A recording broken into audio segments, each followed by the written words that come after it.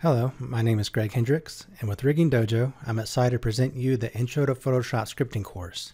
We go over all the basics which you'll need to know to make effective Photoshop tools. On a project I worked on, we had many icons in this PSD file, so hundreds of these icons, and we needed to export these and edit them and re-export them many times throughout the project. And I'll run the script. You'll see we have a folder with the group name, and each image exported with the layer name as the image name. This script here probably saved us throughout the project like at least a week or two worth of time. And we also create a script and assign to hotkeys that will go to the next and previous layers, which is what I'm using here to cycle through the layers. And towards the very end of the course, I also give a brief introduction to how to create UIs with Photoshop scripting.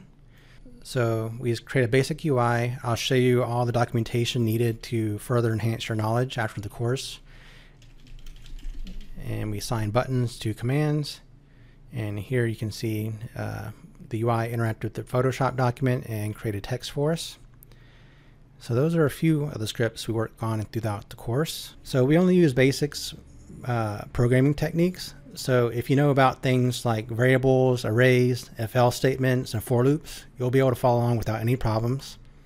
I'll be available for support to answer any questions you might have while I go through the material. All right, so thanks for watching, and I look forward to seeing you in the course.